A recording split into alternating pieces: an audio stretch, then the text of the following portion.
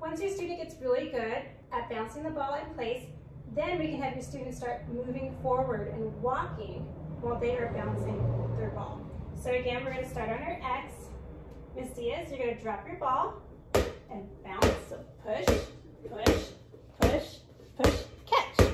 Good job. You can turn around or go back. Always remind your student, bounce to your waist and use your fingers. Ready? Keep your eyes on the ball when you're bouncing, otherwise you won't be able to see where it goes. So my eyes are right on my ball and I'm looking the whole time at the ball. Push, push, push.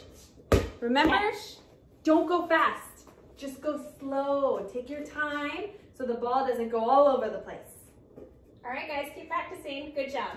Have fun.